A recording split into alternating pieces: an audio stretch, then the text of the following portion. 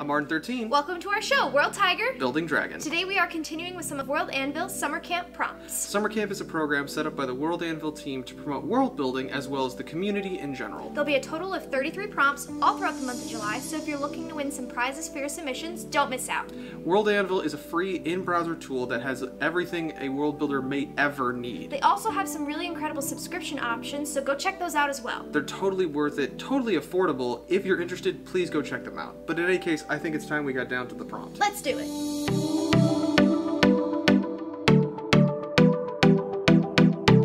What is the prompt?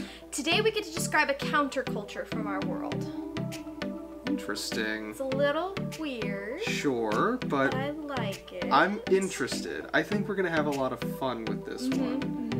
You gonna go with Theatrim again? Yeah. And you? Okay. I'm gonna try Nora out. I'm gonna see what I can come up with for Nora and see if that yields any fruit. But in the meantime, for all of you, understand that the two of us have kind of given ourselves some parameters to complete this project. Each of us has 30 minutes to answer the prompts. Each of our submissions have to be at minimum 300 words. After the 300 words and our 30 minutes have passed, we're gonna come back together and share what we came up with. Some of our best ideas have come from collaboration. Absolutely. You ready to do this? Yeah, let's do this. Let's do this. Time escape!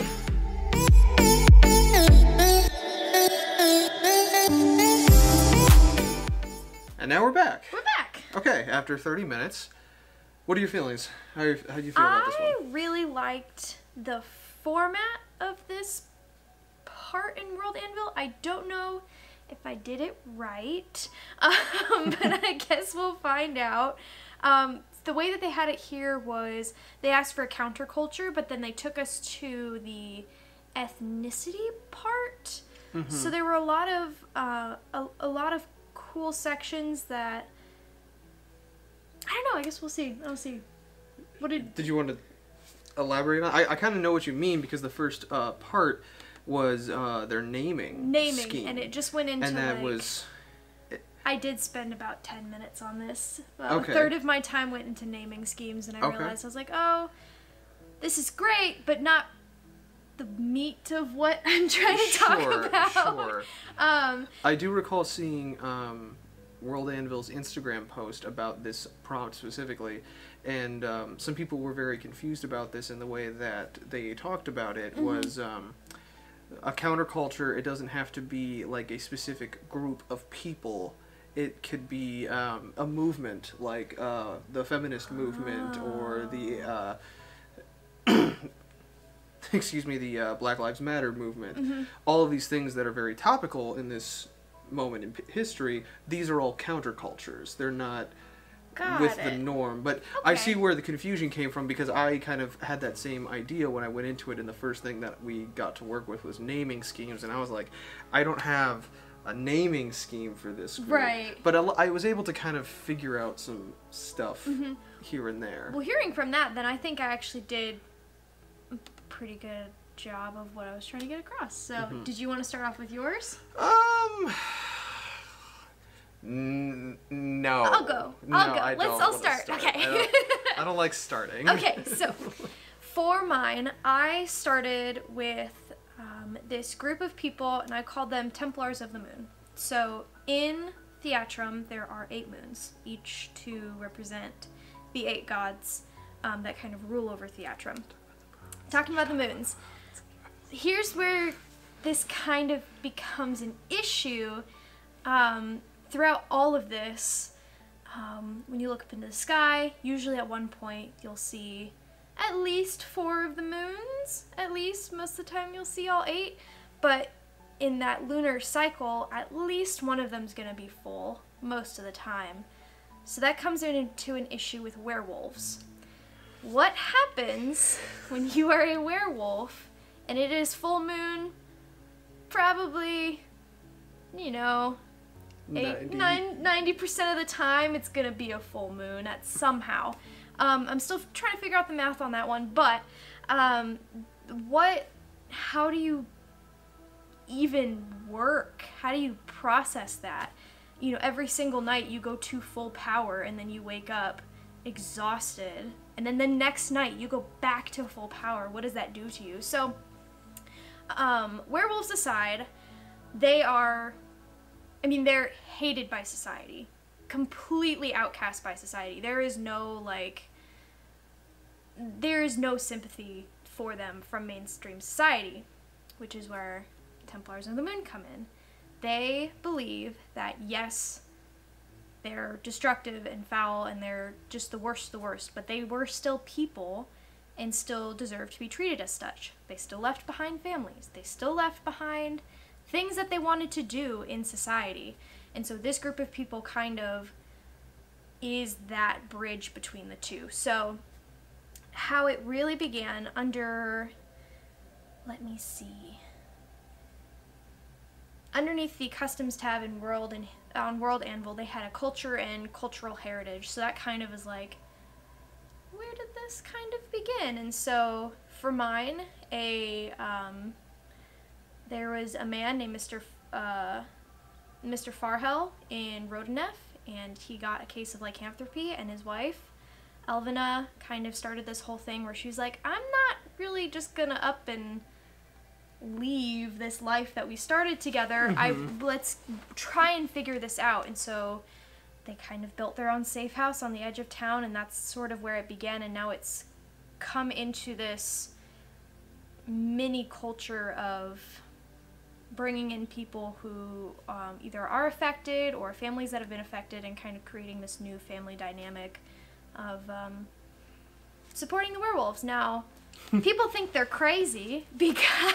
I wonder why. Because every single night they're kind of running the risk of every single one of them being slaughtered. But they also had things in here like beauty ideals, gender ideals, courtship ideals, underneath the ideals tab. And so going into like beauty ideals, they're dealing with a bunch of werewolves. They don't really care too much. Gender ideals, they're actually pretty equal because women do tend to take up more of a protective role, and they have to be, when Mr. Farhal left and struck with that case of lycanthropy, Elvina really had to step up and become more than what a woman would have been in the society at the time. And so, kind of that, no, you can do both. You know, if your wife gets struck with a case of lycanthropy, you gotta learn how to cook and clean, and that's something you're gonna figure out. So, you're gonna learn how to keep the home. You're right, we're right. But she's gonna learn how to, be the breadwinner. Right, well, she's gotta figure her own stuff out. She's a werewolf now. Well, okay, vice versa. If the wife is struck with lycanthropy, the husband has to pick up the slack, and vice versa. Yeah. But it's also, this mini culture is going to be there to help you out. And so that's the whole idea, is that they're there to help, and they want to support these things. Courtship ideals, I mean, in the customs tab, I was able to add a myth or a legend, that there was a legend of this child that was born from a werewolf and a human, and they were able to maintain the mind of a man while they were in this wolf form, so they can walk around at full power on a full moon as a werewolf and still process like a man. And so it's this idea that they want this half werewolf child to be reborn again, so they do kind of support that, those relationships. As far as courtship, they're like, hey, there's this werewolf that's your same age, you want to, maybe meet up during the daytime, or, like that sort of thing. One other thing, one other thing that I had, the only cool thing that I had, that I was kind of proud of, was their dress code. I had in here that they all wear a very simple chain, a small device around their neck. So if they get caught in a situation where they are being attacked by a werewolf, it's almost like a little dagger that they pull out. So a button on the end of it, they push it, and a small blade will pop out. A silver blade will pop out. An even smaller blade will also pop back through their thumb. So it is kind of like, if you are attacking a werewolf, using this in a situation, you're also going to hurt yourself. Why'd you put yourself in this situation? Just don't. Interesting. What was your thinking behind using the term Templar? I went on thesaurus.com and I was like, that's a new word. Was Templar? Yep. Okay. That was it. Okay. Interesting, because when you first started talking about it and you mentioned the organization is called Templars of the Moon, and you started talking about werewolves, my immediate thought was like self-righteous knights running around to slaughter these these heathenous werewolves. It's kind of the opposite. And it's the opposite, which I think is really cool in terms of like taking what I had perceived as just from reading the title, just from knowing the title, and flipping it on its head because it's something different. They're not against the werewolves. They're advocating them. They're protecting them. Yeah, they're advocating. And that's really interesting. That's really cool. So did you get into naming schemes? What was that all about? I did. It was more so naming schemes from that region. So the region where these people are based in would be the southern portion of Rodenef and the northern portion of Fuglen. So I got more into like what the regional naming schemes would be, not necessarily the naming schemes of this counterculture. It will probably be something that I go into and spend way too much time on because I love naming things. It's one of my favorite things. So, but yeah, that's pretty much all I had. Can you talk a little bit more about this? Because I kind of got a little bit lost when you're talking about the pendant. The pendant that is worn by Templars. Yes. They're worn by the Templars. Right. So, to me, you're going to have to kind of help strip this idea away from me of like the Deus Vult Templars. But so, they're advocating for the werewolves. Are they witnessing, or are they evangelike, where they're like literally going out and seeking out these forsaken souls who have been stricken with lycanthropy? Yeah, so it is more so them going out, and their main basis is having a place where if you or one of your family members is struck with lycanthropy, you can go to this small community, live with them, and live a semi-normal life. They also will go out and find werewolves in the wild and kind of bring them to this area to help reacclimate them into a semi-normal life. Okay. If that's what they want. Okay, so now the image that I kind of have in my head are these pilgrims, at least, that are going out. Everyone has this pendant, right? Yeah. Okay, yeah. so if they have to, it's a safety thing. Okay, yeah, but they have that, and that is, they actively want to use that, or that is like a last ditch? That is a last minute, you messed up, or something, everything's gone wrong. And so now you have to use that. And it is almost like it's just a last ditch. It's a last ditch effort, but it is a reminder of the seriousness of the situation. Right. I think that's what I was trying to go with. That was one of the last things I wrote down, so I was like, and this is now what's happening. Sure. So you talked a lot about their ideals. You talked a little bit about their customs. Was there anything else that you got into that you were really interested in? Not really. I think that's where a bulk of my information went. I got into a little bit of their common customs and their traditions. A lot of what they do on when it is the full moon, which is, like I said, 90% of the time, they will, probably less than 90%, but they will go into these bunkers kind of underneath where they are living and kind of hide out, and almost do like,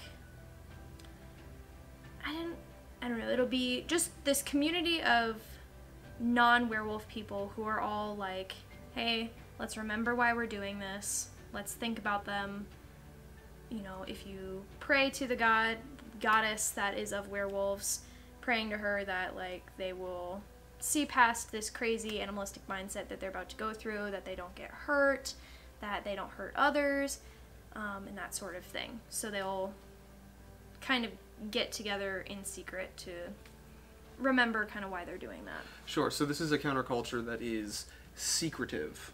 Like, the people, the country of Rodnef does not recognize the order of the Templar of the Moon. Right.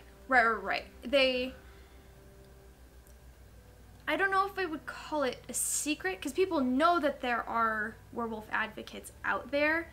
It's just not their appreciated. Location. Right. They don't know their location, and it's not appreciated. It is seen as like, you people are crazy. Why are you harboring werewolves? You're causing more harm than good, is what Rodnef would think. Okay. That's fair.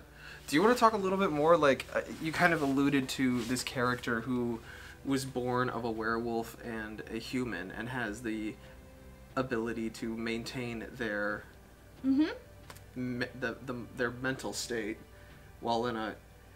You look excited. Do you want to talk about that a little bit more? I just wrote that down. You just wrote that down? It is a single sentence on a underneath myth and legends. Okay. And I'm kind of content to just leave it there. Just a horrifying idea. Like, a horrifying idea. Incredible, cool, maybe a little scary. I wouldn't necessarily... Me personally, I don't see that as, like, a horrifying idea. To me, looking at something like that and saying, oh, there's an individual who was born of a werewolf, and whereas everyone else just kind of like, when they go into full werewolf form, they rage out and they go into this savage, like, animalistic form. There's the one guy who doesn't do that. Right. And really, that just brings me back to Underworld. And I'm like, please, please, for the love of God, give me Lucian. Like, whoo, boy. I don't know. He's my boy. No, we'll see where he ends up, but yeah. We'll see where that ends up. Okay. Cool. All right. What did you come up with? So I came up with something interesting. Interesting, and because I'm not entirely sure, to me, when I'm writing them, they seem very much kind of like an antagonistic feature in many ways. And I'm sure you'll see why here in a little bit. Basically, so I was in Nora. I worked on Nora, and the counterculture that I came up with was a group called the Sons of the Stars. Kind of one of the big motifs with Nora is that there is a lot to do with cosmology, with astrology and cosmology. Yeah. Sorry. Not cosmetology. Right, no, yeah, I don't know. Astrology. We're talking about stars, right? We're talking about stars, okay, yes. Yeah. Okay. Sorry. Astrology in the fact that, like, the ruling in the ancient days, after the demons were all felled, there came the only gods necessarily that the people could turn to were the constellations. They were the only things that were left.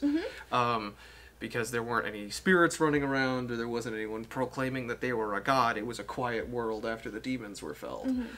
So they turned to the stars. So the culture developed into this very heavy kind of imperialist like very Dark Ages Europe, where there is a liege lord and all of his banner lords and sworn swords that, like, police and hold his lands for him, and they all are, like, loyal to him and whatever. Right.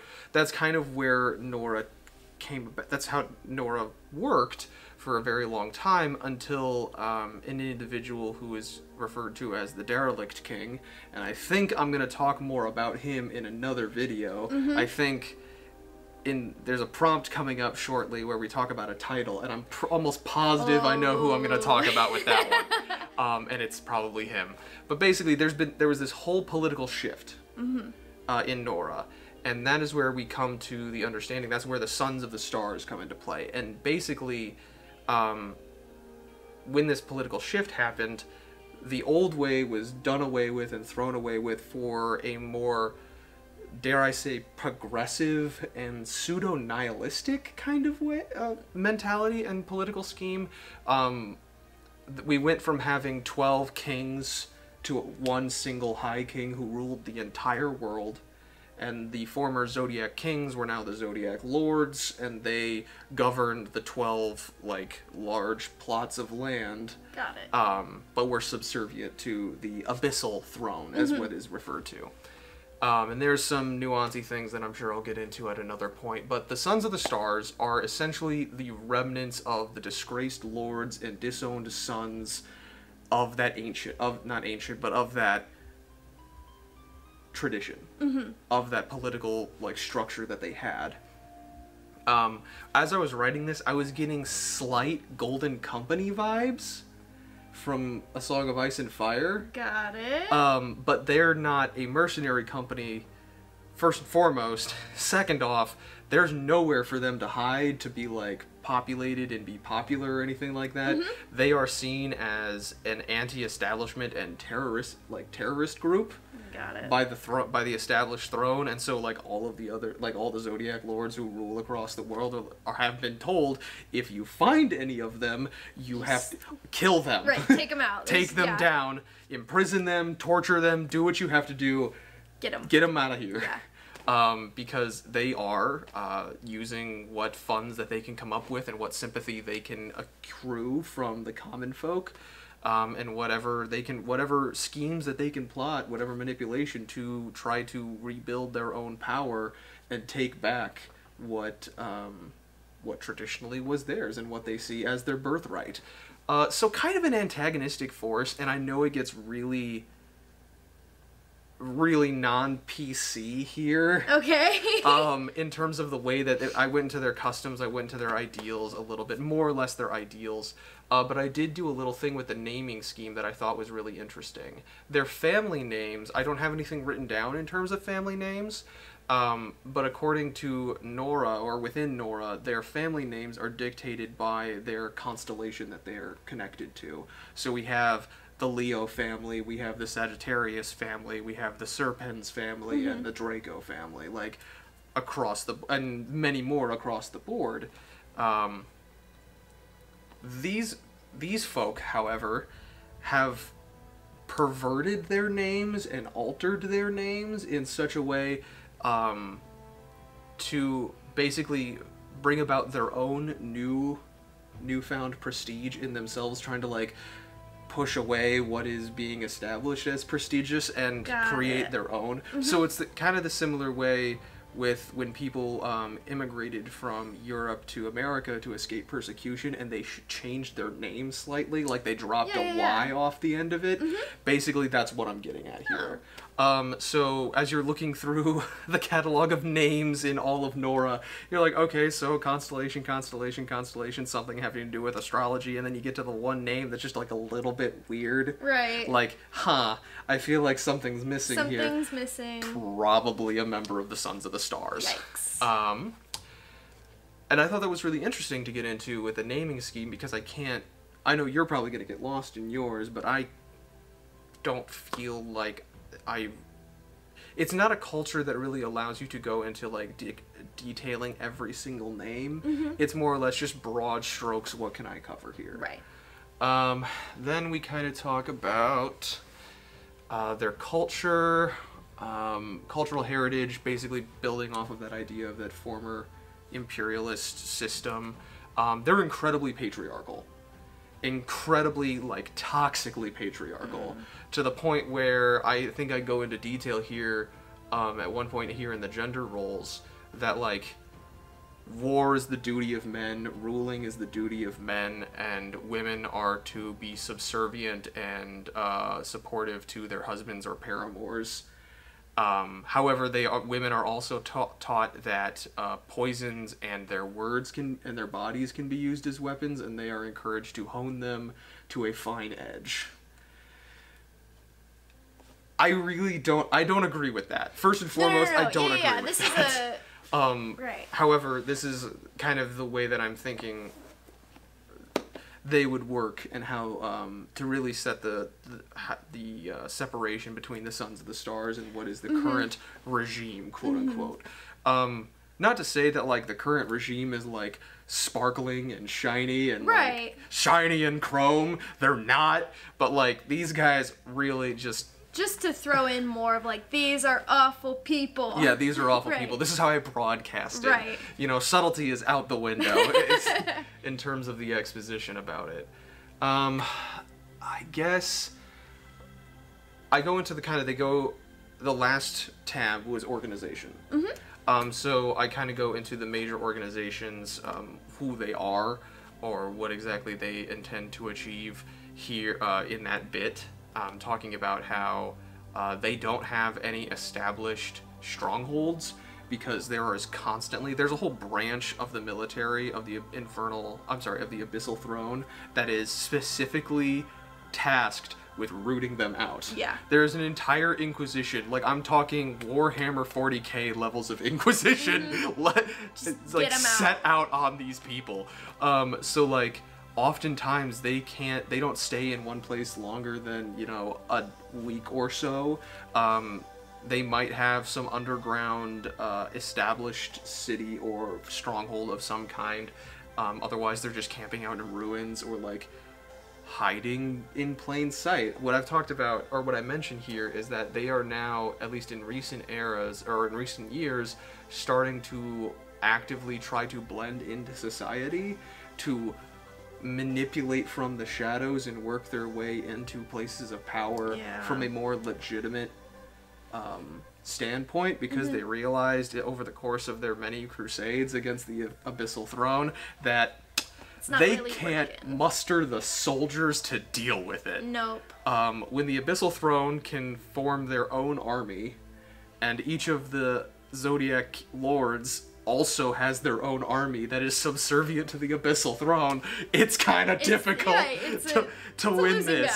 It's a losing battle, so they have to find other means. And in that, I'm also thinking that allows for the potential to have some characters that kind of break this traditional patriarchal mold that they have, that they're trying to move away, that even members of the Sons of the Stars are trying to move away from that idea that, like, we have to be at war all the time, we have to, like, men, rah, rah, rah, men all the time, but, like, it gives the opportunity, I think, for a really powerful and strong female antagonistic character, or just a female character in general, to come through and be like, no, I'm gonna kick butt. I'm gonna kick butt in the way that is actually effective. So we'll see. You know, it's. I'm noticing that you also went into like something that when I was going through the naming schemes and things like that, I started to focus on like what are the specific names that would be in this culture, versus you really focused on the ideas behind the names, which is what I like that a lot better, versus just being like, here are just a couple names that would be used in this culture, because that allows you to branch out more. And you also focused on like, they had a couple tabs on like birth and baptism, and I thought that was really cool in World Anvil. But I think the birth and baptism, I thank you for bringing that up. I neglected to talk about that. I think the baptismal rites and the rites of passage is something very interesting in terms of that idea that when we go into these things, we don't have a clear idea of what we want to write about, and so we are led by the prompt, by the document, but also by just kind of like our own creative flow to help flesh out some pieces that we hadn't considered, and we're not going to dedicate an entire Google Doc to. Right. Like, the fact that in here I kind of talk about, I've mentioned that Nora is a world that doesn't have gods. Right. But here it kind of makes the allusion to, again, the whole idea that they turn to the stars for guidance. So here they believe in their baptismal rites that they are baptized under their birth star, and that star, or birth constellation, and that constellation wraps them in their virtues and in their ideology, so that they would be led to be more akin to their constellation in a way. Right. So that's what I came up with. That's all I got. So in you know, conclusion, did you enjoy this one? I liked this one. I really did like this one. I think that once I got a clearer vision of what I was going for, and I stopped getting so obsessed with just naming things, I think it worked out really nicely, and I'm excited to keep working on it and develop it further. Thank you so much for joining us today. Let us know in the comments below something that you liked about today's video, or if you have an idea that you're willing to share. If you enjoyed today's video, please make sure to hit all those buttons that everyone else bugs you about. And go check out World Anvil if you're interested. You guys have been great. I'm Kat. I'm Ard13. I'm still waiting on that ramen. We'll see you next time. Bye!